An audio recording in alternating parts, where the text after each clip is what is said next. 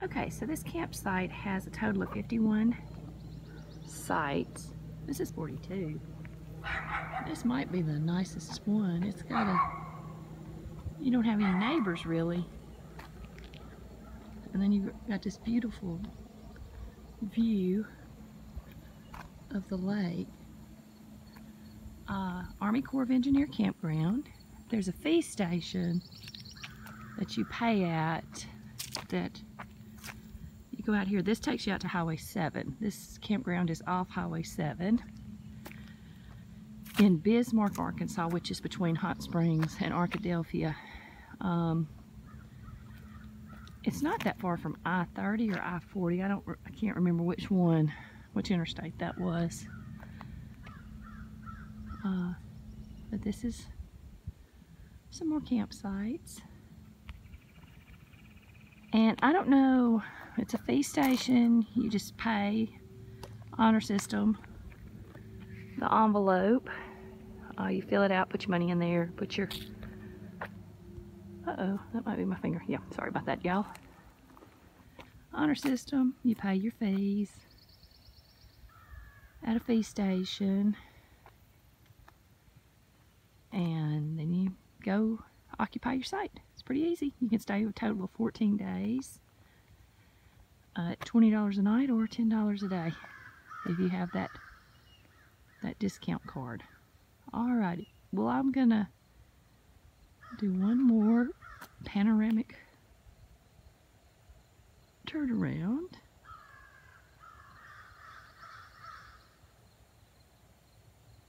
Just a really pretty, peaceful place. We saw deer last night, an armadillo, some squirrels this morning, so lots of nature.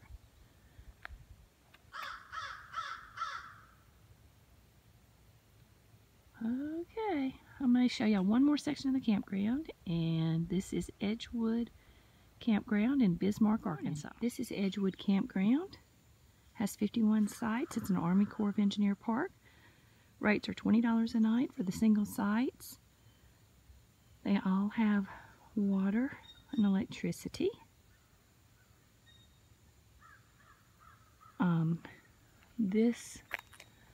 There's a couple of double sites. They're $40 a night. That accommodates 2 RVs. I'll show y'all a little bit of the campground. It's a U.S. Army Corps of Engineer park, $20 a night. $10 a night if you have America the Beautiful discount card, or the, I think they call it the Golden Access card. It's a federal campground located on Lake Degray in Bismarck, Arkansas. Bismarck is between Arkadelphia and Hot Springs, Arkansas. This is not very far from the interstate. We got here late last night, 10 o'clock. So this is the first time I'm really seeing the campground. We drove through to select the campsite 7. This is our pull through, a little bit further off the road. That's campsite 8, another pull through where you're pretty much kind of right on the road, but we like it. This was nice, this was quiet. We were convenient to the bathhouse, and across the road, well, right there, as I zoom in, you can see the other pull through. This is what I was saying earlier about needing ours fit, and we had a little bit of extra room left. But I did buy the extension just to be on the safe side. But all in all, we give this campground 2 thumbs up. It's nice, it's pleasant, clean bathrooms, full water and electricity hookups. They have 2 dump stations as you're exiting the park near the fee station. And for $10 a night, you just can't beat this kind of deal. Or for $20 a night, which is not bad. This is the bathhouse at Edgewood State Park. Nice, clean, hot showers.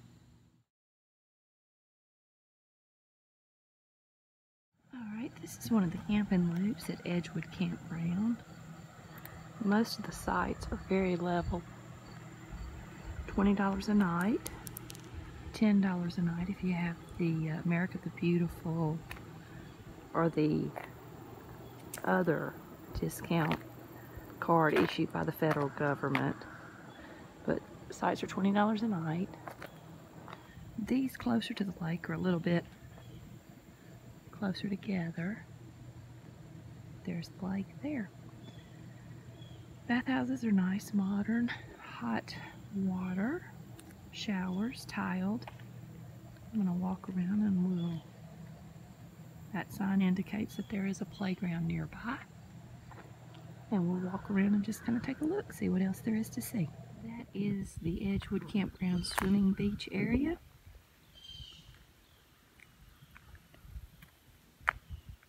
And right here is a tent camping area. You just back your car in.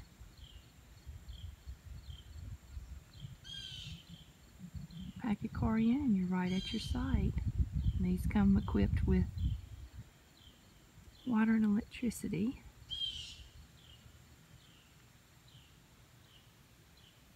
And are convenient to the bathhouse. There's the beach. I'll slowly pan around and show you how close you are. That's the bathhouse right there. And this is part of the campground. You are closer to the RV units. There's the playground right there. So you're also convenient to the playground as well. Some more pull-through campsites. We got here late on a Thursday night, so they're all nice and level. It's just there's your site, and this is the road, and that's another pull-through there.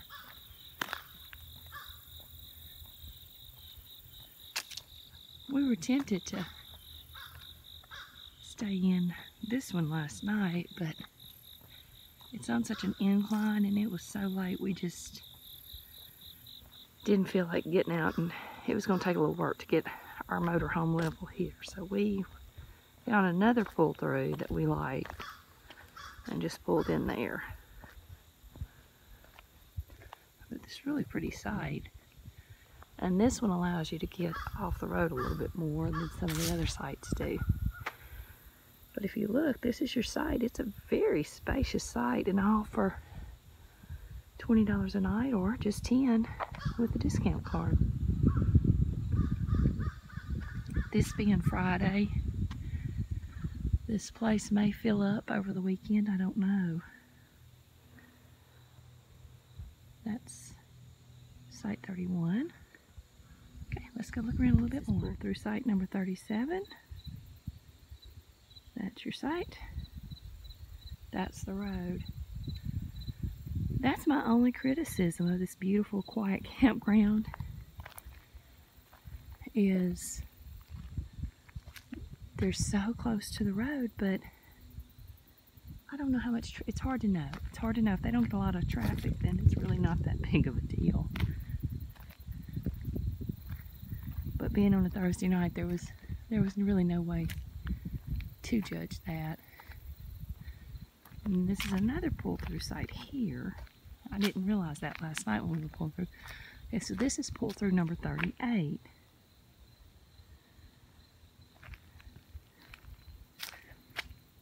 And they have plenty of back-end spots. It's just getting here at 10 o'clock at night. I just didn't want to fool with that. But I'll show you our pull-through in a little bit. It's nice and a little bit more off the road, and we didn't have to do anything to level it.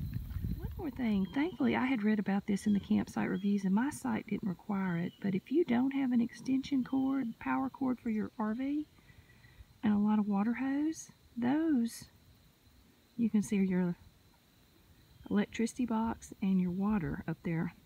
And so I had stopped at Walmart and picked up a power extension cord, and an extra water hose, just a 25-foot extension just in case I needed it.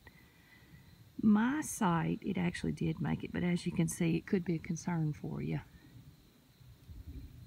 Here's another example of why you might need those extension cords. This is a nice little back end site here, but if you can see up on the hill, there's your electricity box, there's your water for this site number 39. So you can see where you might need those extensions. I've never needed them before, but we're getting away from staying at state park campgrounds. I should have mentioned, this is an Army Corps of Engineer campground. Nice, clean, quiet. It's kind of on a little peninsula that juts out into the lake, so the lake is all around you. Really, really beautiful here.